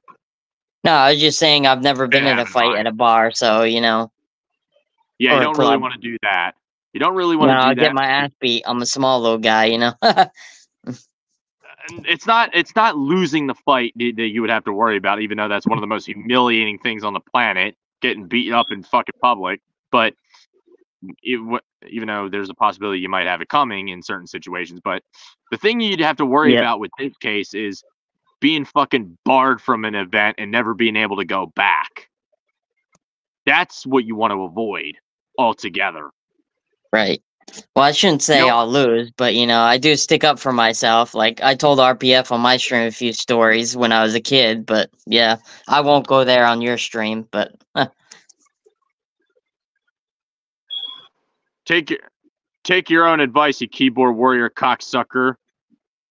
How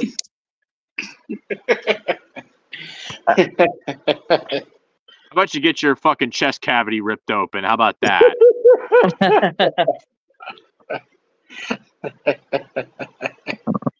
You got into an argument with a girl at a bar? Oh, I've gotten into an argument with somebody back in 2020 when I was still holding on to support for Wentz. When I was too positive for when I was too forgiving for my own good. Even though I was 50-50, honestly. I thought Jalen was going to be even worse.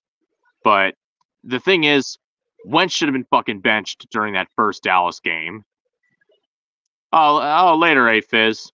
Glad you could make it for this brief millisecond. Dude, I don't give a shit. I don't give a shit what team you root for. If you fucking come on here with that disrespectful, rude pussy shit, then you're getting the fuck out of here. And you're going to get insulted on the way out. And one of the things there was a conversation I had with Desert one of the last times he went live is he told me that he just blocks him. But I told him I like to fucking insult them on the way out. That's just how I like to do it. That's how I've always liked to do it. Because I like insulting them on the way out. It's fun. And I do the same thing. I do the same thing to idiots on Twitter, whether it be fucking statists, whether it be military industrial complex simps, Stepford apologists, which they don't usually because I kind of drifted. The more I drifted apart from the sports community altogether, the more I started to distance myself from it, the less Stepford cocksuckers I've ran into. And for the uninitiated, Stepford means a fan who doesn't criticize the team for anything. That's it's actually in the Urban Dictionary. Look it up. But there's oh, more. I didn't even know it was in the dictionary. Yeah, Stepford fan is in the Urban Dictionary, and the example they were actually talking about the New York Knicks, I believe. And by the way, you think the Suxers are going to beat the Knicks? I'm not so sure about that. Yeah, the Knicks are on the up and coming. I mean, it sucks to say because the Knicks haven't ever done anything since what, the 60s? But I think they have. I mean, obviously, I'd rather play them than the Celtics because if we lose, we play the Celtics. But the Knicks, you know, I think it's probably going to go to at least Game 7. I hate to say. The thing is, everybody says, "Oh, I want to face anybody else but the Celtics." But it's like the Celtics aren't the only team you lose to. They were 2 winnable series against the Hawks and Raptors. So you could lose to just about you'll lose to just about anybody. And I know what people are going to say. Oh, yeah, so were your it Lakers. Is possible. Yeah, I know. I know the Lakers would get fucking dog walked as soon as they face a quality opponent in the playoffs. But guess what? I'm at peace with the Lakers. You know why? Yeah. Because At least they gave me. At least they earned it. They earned it by Right. winning titles. The Blackhawks, Yeah, and they're allowed to be mediocre because they yeah. earned their right. They earned the right because they had their glory years. And if they earned their years of obscurity. Yeah, I don't know what the I think Lakers situation is, but I know I'm following somebody. Sorry to cut you off, Big D. I'm following somebody on YouTube that almost wants the Lakers to lose in the opening because they'll play another team. I don't even know who they're playing, but it's not even a Laker fan though. It's a Bron stan. His name is Oprah Side. He's a famous, Bron stan that. I don't. I don't. I don't. I avoid LeBron tards. I avoid bronze sexuals like the plague because they're some of the biggest dumbasses in sports altogether. Yeah, he's a fan that followed LeBron his whole career. Wherever he went, guarantee he was a fan of that team. I don't mind. I don't mind somebody liking him. That's not a problem. The problem is people saying he's greater than Kobe and Jordan and Kareem. I'm like, the fuck out of here. No, especially on the Lakers with LeBron. No matter how long he's played for the Lakers, he'll never even sniff, Kobe. I agree. Although you can make legit cases, but I rank Kobe over him all day, every day. Yeah. But unfortunately, still, Kobe did on the Lakers what the Sixers still can't do, and at least won one title, so. In the 21st century. Yeah, exactly. So, unfortunately, I'll speak for myself, I'll speak more for myself as a Sixers fan. I can't talk, essentially, you know what I mean? You gotta love people getting all up in arms about the Iverson statue. Yeah, he probably should get I mentioned that a bit ago. He probably should get a bigger one, but it's like, no offense, but the guy's never won a world title. Which begs the question: does Moses Malone have one? Because I think that's somebody that should get one. Yeah, that's right. The only thing I heard about the last Finals MVP they had, and by the way, that's the MVP that matters. The Finals MVP, the Super Bowl MVP, the World Series MVP. Yeah, not the regular season. And I brought this up. Speaking of which, I brought this up in the past.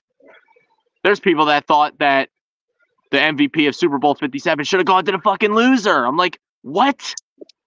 How do you? Why should a Super Bowl? Why should a loser of a team get an MVP? It should always go to the winner. Oh yeah, I remember that. Hearing about that. The goal to win, but they think it should go to the fucking loser because God knows what. Just because kind of Jalen Hurts kind of, in a way outperformed Mahomes in the game, but not really because he didn't. It didn't count when it mattered. You know what I mean? One guy turned the ball over, the other didn't. Case exactly. Closed. Yep. I was gonna say that. Yeah, Mahomes didn't turn the ball over. And one went 3 and out in the second half. The other didn't. Yeah. One thing about the statue being small, though, the 3 and out. I'm sorry if this bothers some people, but I think the 3 and out was worse than the fumble. Because I think that had a bigger impact. If they don't go 3 and out, they put points on the board, and the fumble is a damn footnote. You mean the opening drive, right? In the third, but at the same time, yeah, it was like it was right. But I think it was right before that punt return. I don't remember what drive it is. I refuse to go back and check. I refuse to look at any imagery. The only time I'll ever look at, the only time I've ever looked in. I know it happened once. It was the loser. So it would have been in the fourth then, right? Because the punt return, you're talking about former Giant Tony Kadarius Toney, right? Who our fan base were mocking in the offseason. I'm like, didn't he fucking score a touchdown in the Super Bowl? That's the thing. That's another thing about my peers that people just don't realize is their complete lack of self-awareness. they'll say certain shit and they'll crap on a certain player when a lot of the same things can be said about somebody on their own team. For example, they'll talk a lot of shit about Russell Westbrook or LeBron or Anthony Davis flopping for referee calls, yet Joel Embiid does the same shit nearly every night and they barely bat an eyelash. Yeah, and So I said this to RPF. I hate how Embiid, like, the one thing I don't like about him, too, is little contact, he'll fall. Like, he falls so easily. Like, you barely touch him and he falls. Yeah, because he's... And when he falls, I kind of cringe because you never know when he's going to get injured, too. He's forcing right. And he does that. He does that so he can get to the fucking foul line. But here's the thing. Here's the kicker. They don't call it in the playoffs. They don't really call it in the playoffs, which is one of the reasons teams are allowed to defend him, which is why he's such a playoff choker, which is why he shoots 27% in elimination games back-to-back in back-to-back years. Joel Embiid can go fuck himself, all right? That's my thing. The thing is, my biggest problem is he talks a good fucking game, and then he has those performances in the playoffs, and people still try to prop him up with some of the all-time legends, saying that he's greater than Hakeem, saying that he's greater than Shaq, and they're comparing him to fucking Kobe and Michael Jordan. And it's like, this motherfucker is 0-5. He's 0-5 in the Eastern Conference semifinals, I believe, and he's the only MVP. I believe he's the only MVP ever to not make it past the second round. Really? I didn't know that stat. The way I see it, my challenge is, you want me to fucking change my mind about him? Talk to me when he wins the world title. Which he'll never do.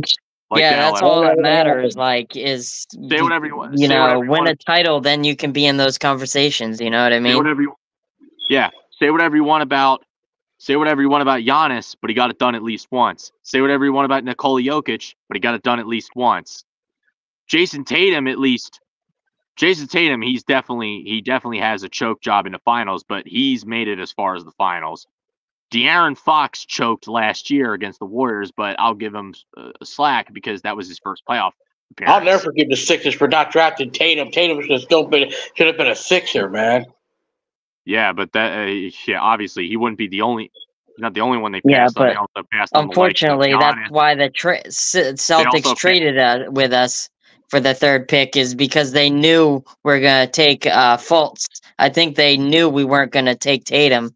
They should have taken Tatum, just like they should have taken, as Big D's referring to, in 13, we should have drafted Giannis in 13. And then there was also Devin Booker. Yeah, in 15, I was going to say that. In 15, they're drafting Booker. Their draft blunders go all the way back to the 80s, where they passed on Sean Kemp and Mitch Richmond. And in 16, they should have drafted Brandon Ingram. You could have got that Sitcom guy from Toronto. What's his name? Pakel, whatever it is. I can't say his name right. Sitcom from Toronto. You should have got him the 16 draft. Brandon Ingram, Jaylen Brown. Right? No, you trapped Ben Simmons instead. Like, what the fuck, man?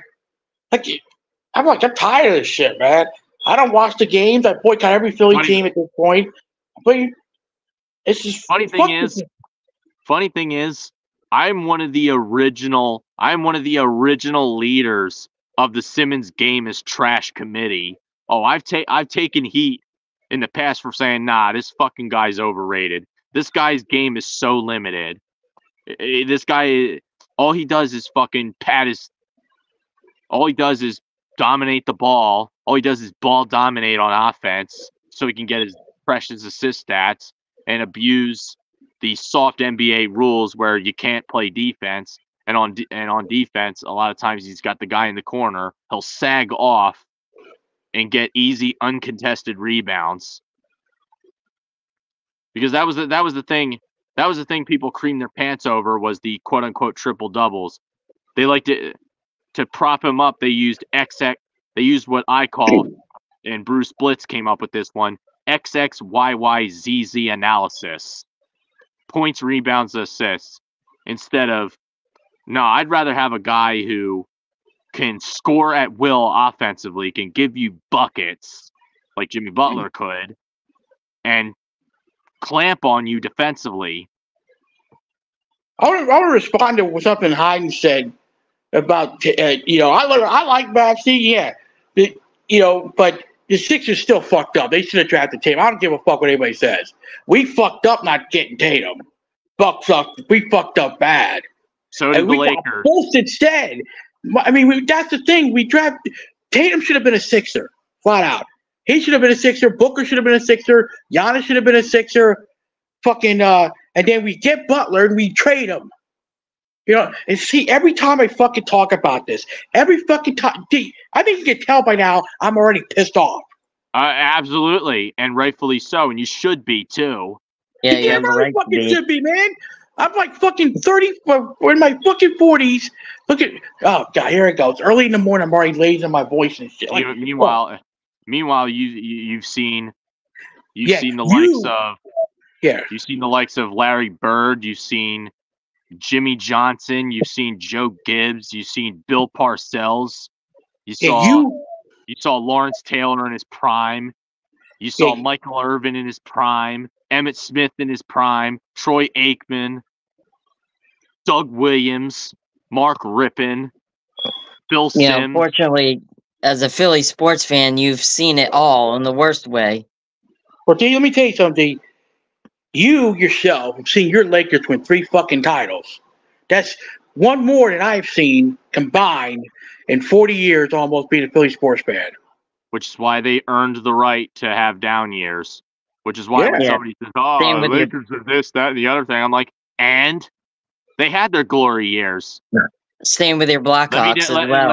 Let me know when you achieve yours. Same with your Blackhawks as well. Right. Their glory years didn't last long, but they made the most of it. It started to turn downhill when Corey Crawford got injured, and that's the thing. It's amazing what a goalie can do for a team in hockey. Goalie, I don't give a shit what anybody says. Hockey can be very hard to get into, but the thing about hockey is the goalie is the most important position in the fucking sport. Well, obviously, Once Corey Crawford went down, the entire team went down, and even when Corey Crawford came back, he was not the same. That's what having a great goalie can do for a team. Well, Ken, at least you got memories. I don't have those fucking things. Neither does MC Philly. We don't have no memories of the Flyers. Zero. We have no like I memories said the other night to RPF, I said, you've seen more championships than him or possibly even me will ever see any Philadelphia team win, like combined. Yeah, it's fucked up. The thing about the Flyers is they overachieve more often than they underachieve, which is like this year, for example. I thought we were supposed to be worse, and we could still have a chance for playoffs. It ain't looking good, but not because most of their problems they're just not good. They've just been irrelevant since 1976 when they beat up on the Flyers Russians. The Flyers did choke a lot in the Eric Lindros era. I ought to know because I was a teenager then. Absolutely. They fucked up in the Eric Lindros. They choked a whole bunch of years, especially the year 2000 when they had a 3-1 lead against New Jersey in the conference finals and then lost every game after that. I'm still mad over that one. And in your series in 2010, Stanley Cup, we didn't have a chance, really. Your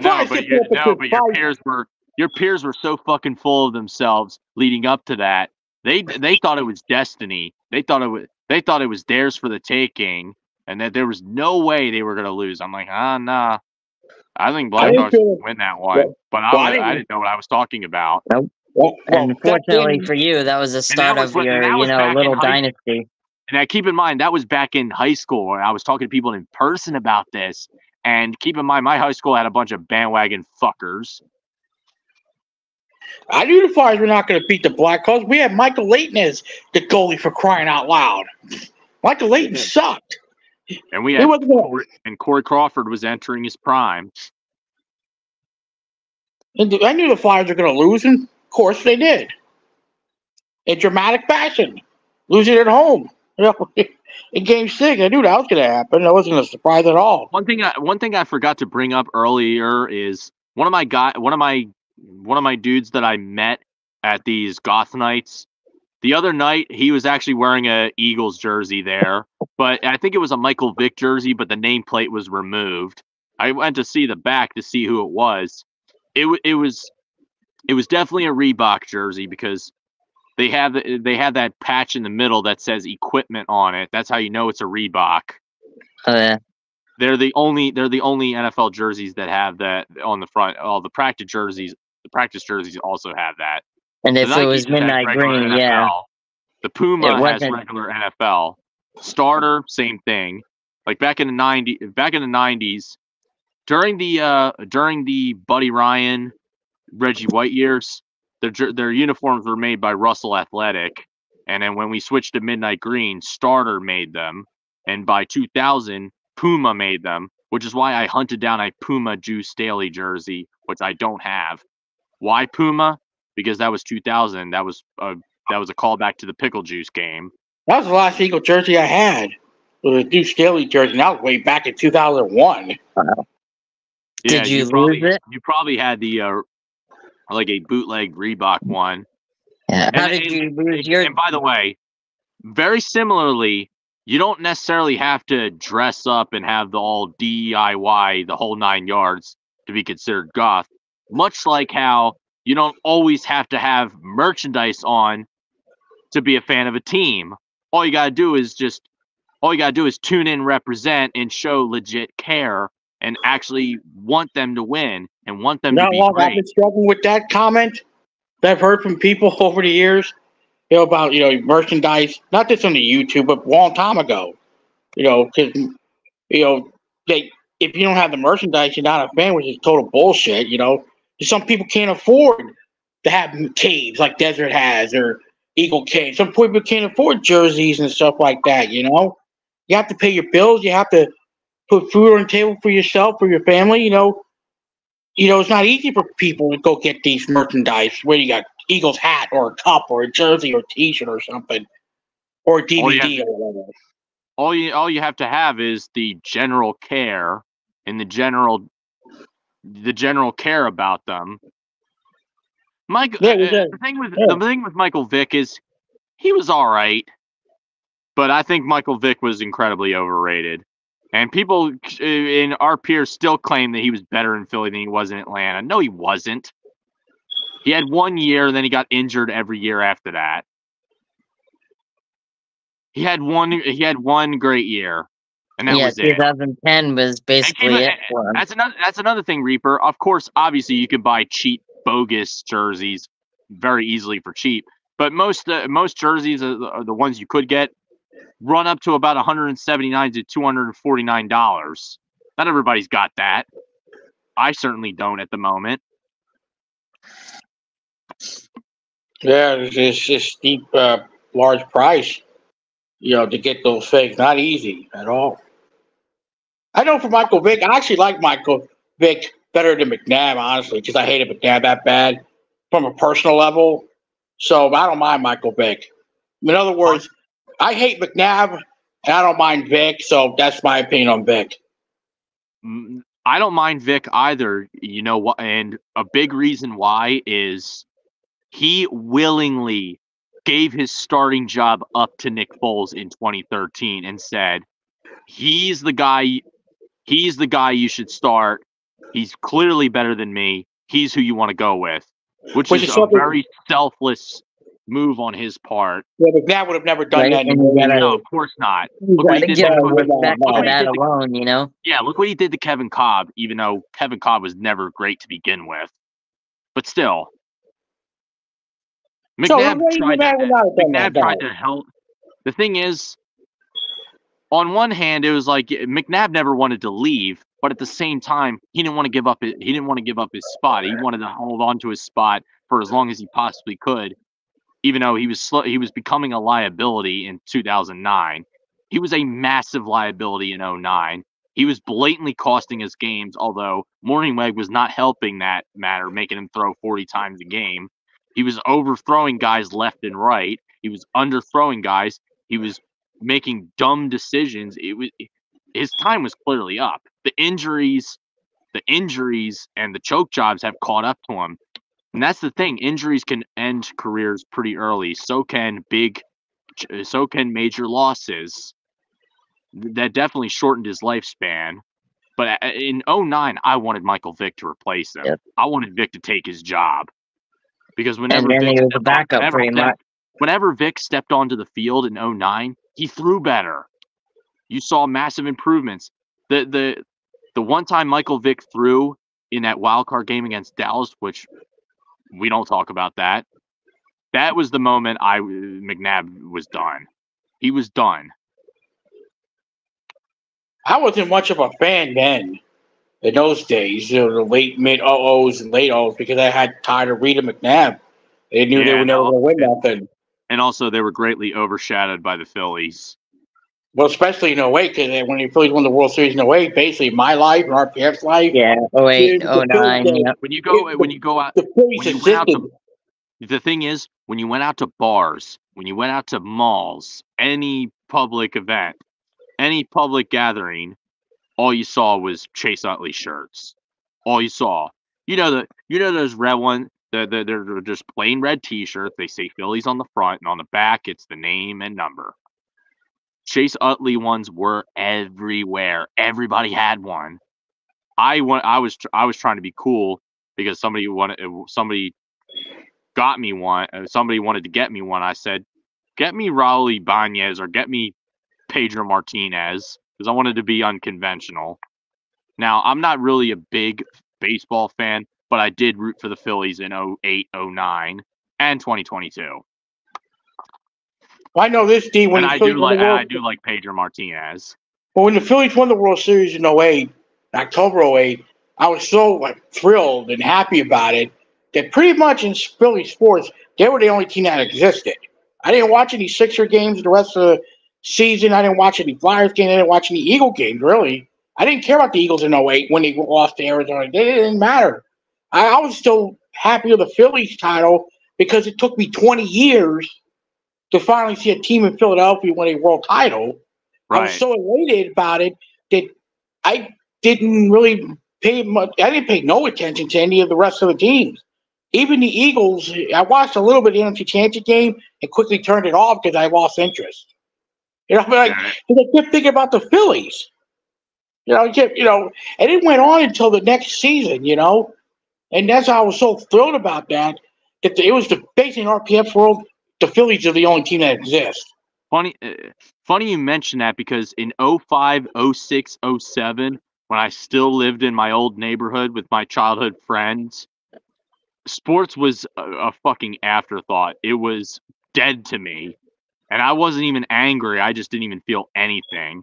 I was just focused on video games, Star Wars: Revenge of the Sith, all that other stuff. Sports was just a footnote. Yeah, I didn't worry about sports. We were focused on Batman, the Hulk, the old school Marvel. I only really started getting back into football in 08 because when I ended up having to move again. I ended up having to live with my tyrant father for a few years where I couldn't go anywhere. And one of the very few things I could do was pop back in. I had Madden 06. I decided to pop that back in after watching that episode of Family Guy where Peter Griffin played for the Patriots for that episode. I popped back in Madden 06 and I started having fun with that again. And then I started getting back into football by that point. And watching football or baseball, it was the only time I ever really had a chance to eat really good food by that point, because those were back in the years where I had to live on canned soup. I had to live on canned soup and Campbell's Chunky. It was a rough year, but there were a few moments where every weekend we would go to the bar. I've told you in the past. My father is a fucking drunk, but it was kind of glossed over. But it was one of the good things is I was able to go to the bar and I was able to eat good chicken wings, to eat hot chicken wings because that's one of My favorite food is fried chicken. And I cook my chicken thighs the same way they cook their wings at some of these bars that I used to go to, with no breading. Although I kind of do, put flour. I do kind of flour my chicken because back where I'm living now, people complain about the chicken. The thing is, when you cook chicken without putting anything on it, it gives off a really nasty smell. You smell nothing but the rotting bone. Obviously, the meat's still good, but you get that weird bone smell that everybody complains about. But when you flour it, you put garlic powder and stuff like that. No one smells it. And it smells good. But I cook it the same way. I make it sure it has little breading as possible. I just put hot sauce on it. Good as hell. Getting pretty hungry. Yeah. I'm getting pretty hungry right now thinking about it. But when I get back, I have some Italian sausage on pretzel rolls to cook. Oh, there you go. You really like those pretzel rolls, huh? Hell yeah. They're the only rolls I get now. And they're pretty hard to get. They're hard to come by, but I didn't know you could get them in a grocery store. If you live near a Sprouts grocery store, they have pretzel rolls, both hot dog and hamburger. And I would put that on a sausage patty or Italian sausage links. And I've also cooked my own. I've cooked my own steak meat, and I would put that in the pretzel rolls, make it pretzel steaks. Although I think little pretzel steaks are also available at Philly Pretzel.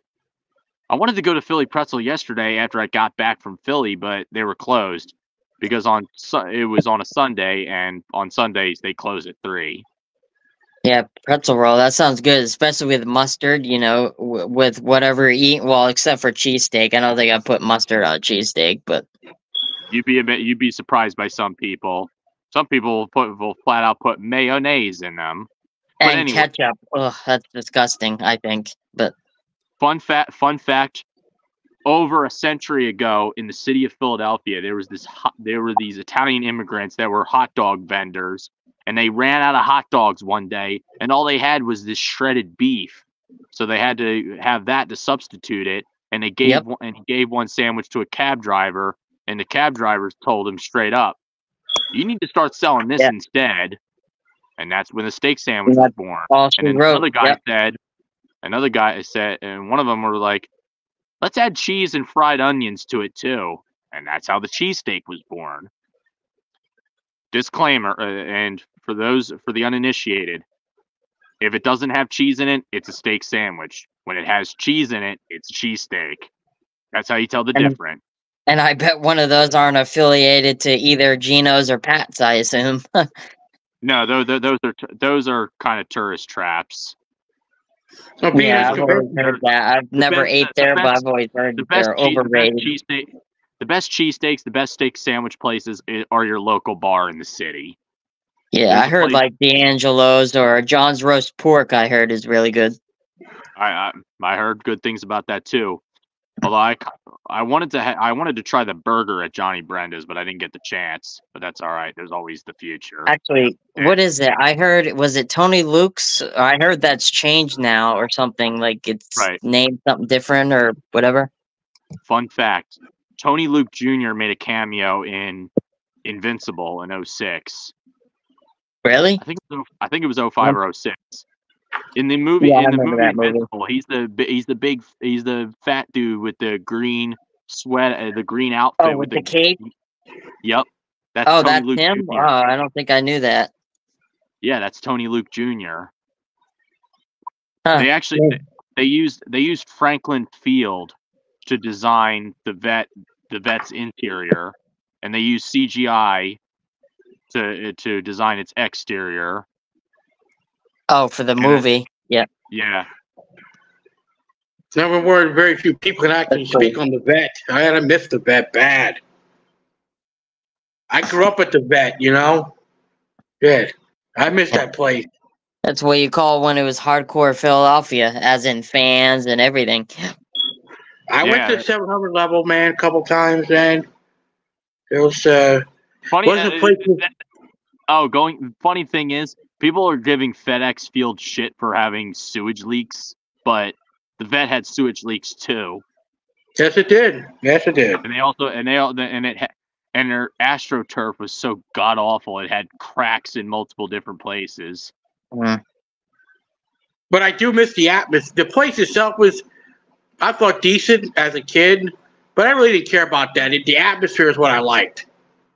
You know, the atmosphere was great around the stadium. And well, never went to an Eagle game. I went to a couple Phillies games, and I've been to 700 level. And even the Phillies games, you know, it's nuts. Especially, the last one I went to was in 1993 against the Giants, and it was nuts up there. I was in the left field upper deck, and there was, fights. There were a couple fights I saw on the upper deck. I mean, it was if you wore a different colored jersey, not to go that or even near there.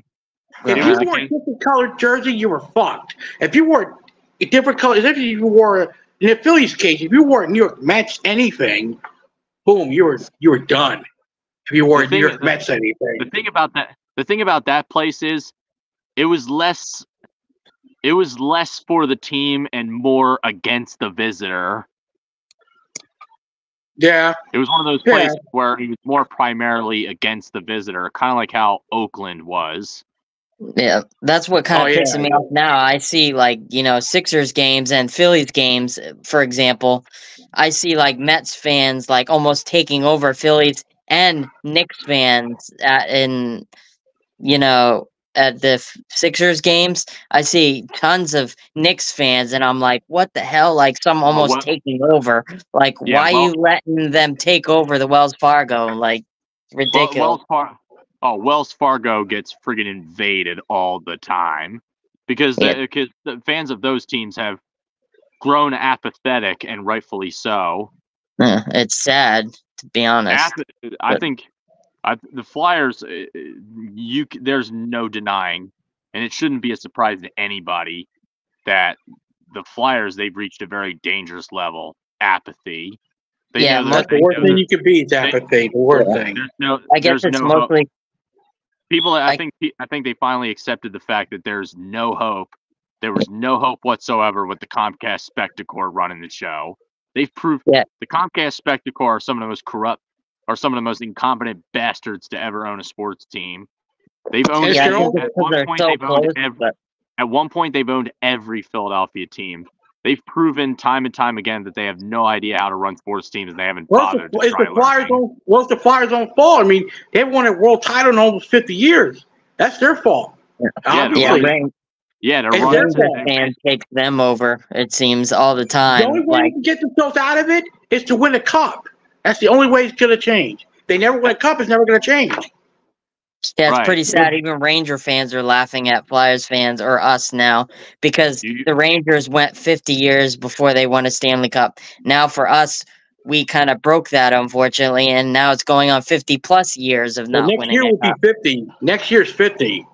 Yeah. You're telling me they have the longest drought? Actually, they don't. This Toronto Maple Leafs actually have the longest. Yeah, and the Flyers are next to that.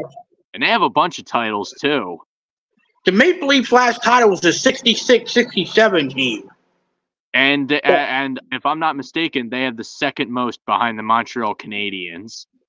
And I think they have a long drought too. Yeah, 1993, 92-93 season. Don't ask me how I know some of this stuff. I used in my downtime at schools when there was nothing going on. It's pretty long, but I used to read Canadian world record books when they were. Yeah, I used to read a lot of world record books. I know Montreal is pretty much. That's a long time, but I know the Canadians are like the Celtics of the NHL. They've won, I think, one of the most titles out of all hockey teams. The Montreal Canadiens, they're actually right up there with the Yankees with world titles. They have 24. The Yankees have 27, the most unbreakable record in sports, and they're paying for it today. Well, I actually do all this knowledge. You're very smart when you talk about this. You read, the Canadians, you know this, you know that about sports. You're very knowledgeable about that.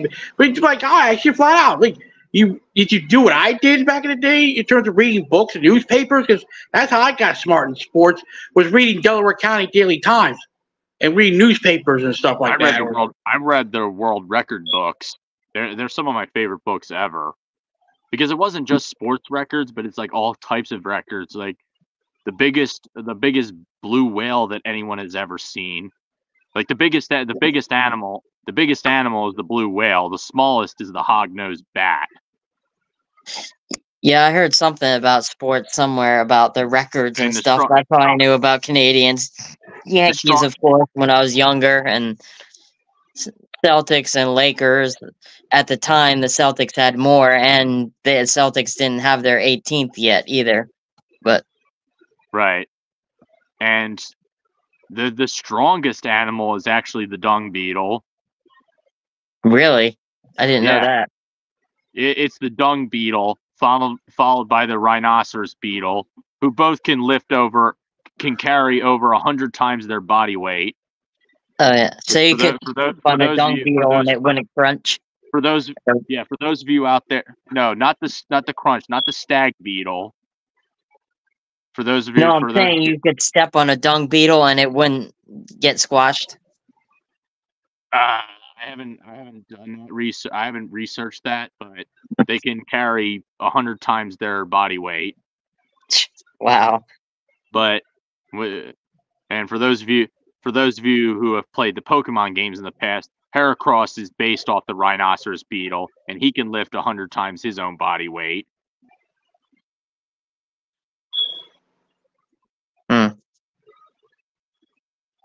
Yeah, going back to what Hayden said, yeah, the best steak places in the city are your local bars or your local mom and pop shops. But then again, that's the same with anything else. Like, my favorite pizza is King of Pizza in Cherry Hill. And they're a tiny franchise. There's only 2 chains in the entire state, in the entire world. Like the smaller, like anything else, smaller franchises are always better because they don't have to sacrifice quality for mass production or mass profit. Like when companies get bigger, the quality gets worse.